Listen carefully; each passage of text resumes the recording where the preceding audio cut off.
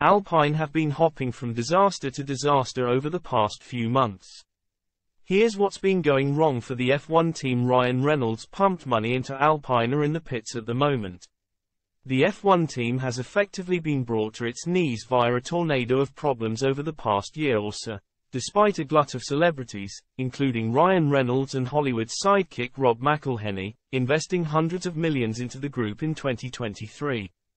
Poor performances, infighting, staff departures and car problems have hampered Alpine all season, and they're now fighting to avoid becoming the constructor with the fewest points, having amassed just 2 so far this season. On Monday, Esteban Ocon announced he'd be leaving the team at the end of the campaign, and with that in mind, Express Sport has decided to run through 7 disasters that have crippled them in recent months.